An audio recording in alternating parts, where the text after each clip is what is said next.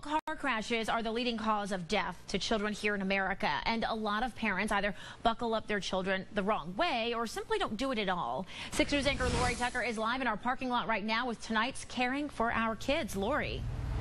Hey, Kristen, yeah, we have a lot to show parents that hopefully will be very helpful. It happens to be Child Passenger Safety Week right now, and experts say if you put your children in age-appropriate car seats, it could cut the risk of injuries by half. Joining us now is Susan Cook from Children's Hospital to give us a little demonstration. And first of all, Susan, thank you for being with us. Thank you. Let's talk about what is age-appropriate. I know there are different steps that we need to know about. There are actually 4 steps according to the National Highway Traffic Safety Administration, and the first is infant. That infant seat can be a rear-facing infant carrier. That's one with a handle, or similar to this seat, a convertible that actually is rear-facing. Child needs to be in that by minimum 1 year, 20 pounds. That's a minimum. The American Academy of Pediatrics really recommends they stay rear-facing till age 2, and upper weight limit of the seat, which can be anywhere between 32 to 40 pounds. So they're 5 times safer rear-facing. Then they're actually going to step up to go forward-facing in a harness, and they need to be in that harness till they're at least 4 years old, 40 pounds. And at that point, they can go into a booster seat.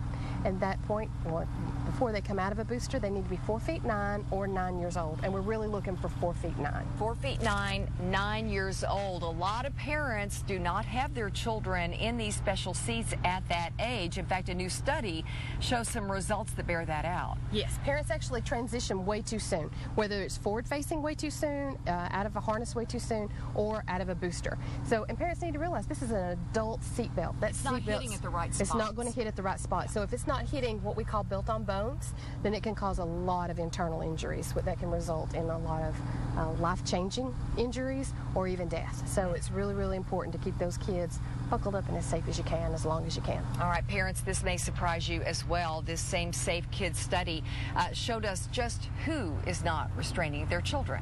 Yes, actually, it's younger, very educated parents with a very high income that are actually making some choices not to have their children restrained at all times.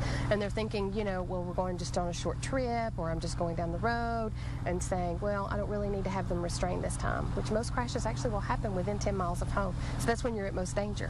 Yeah, absolutely. All right, Susan, thank you so very much. Really good advice. And before we go, I want to tell you that this is not attached by a seatbelt. It's through a latch. And most cars since 2003 have the latch method. Do you prefer that over a seatbelt? They're both equally as safe as long as you're using them appropriately. So latches just came about so it'd be much easier for parents rather than figuring out how to lock this seat in. Yeah. With adult seatbelts, they don't lock all the time. A child seat has to be locked all the time. And all vehicles, well, it's like I say, September 2002, are going to have this lower anchor and a tether system, which is our latch system that you can utilize. Thank you so much, Susan. Your car safety manual also will help you walk through that. At least most of them will. And Children's Hospital has some free instructional demonstrations. So just look on our website, WATE.com, for more info on that. In the meantime, if you have a question about caring for your kids, send me an email at ltucker@WATE.com. I'll be glad to look at it, check with Children's Hospital, and get you the information every Thursday here at 5:30. Kristen? All right.